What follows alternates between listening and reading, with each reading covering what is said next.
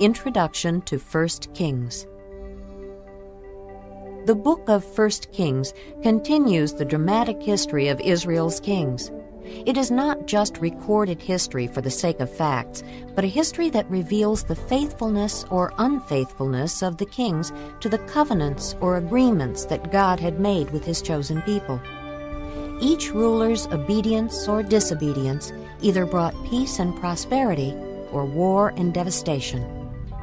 1 Kings covers a period of about 125 years, beginning with the death of King David and followed by the reign of his son Solomon, who built Israel's first temple. After Solomon's death, civil war tore the nation apart. The nation was divided into two kingdoms, one in the north called Israel and one in the south called Judah. 1 Kings records the actions of all the kings in both the north and the south.